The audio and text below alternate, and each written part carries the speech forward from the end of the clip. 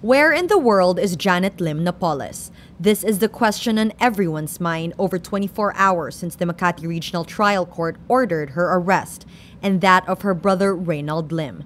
The two are wanted for illegal detention for the kidnapping of personal assistant turned whistleblower Ben Hurloy. They are also the alleged syndicates of a multi-million pork barrel scam involving the pocketing of lawmakers' priority development and assistance funds. But after a full night and day of searching, the two are nowhere to be found. Justice Secretary Laila de Lima says someone tipped the two, which allowed them to evade arrest. And that's the reason why, kasi last night, as soon as the NBI team was able to get hold of copies of the warrant of arrest, they immediately proceeded to the known addresses of the Napoleses, including yung nasa Pacific Plaza, sa Dasmariñas, and meron pa silang iba na mga pinuntahan, pero negative.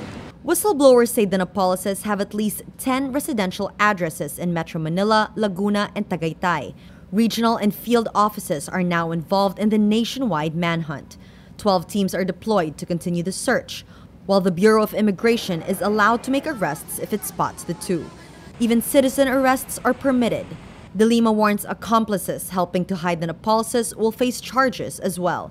She recommends the two surrender or waive their right to air their side. Kung ako sa kanya, mag-surrender na lang siya, harapin niya itong kaso at mga kaso. Whether or not Napoles cooperates, De Lima says the probe on the pork barrel scam continues.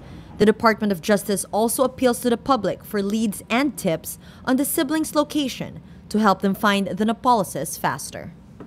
All eyes are on the NBI as they work to produce the alleged mastermind of what investigators call one of the biggest scams in the country's history.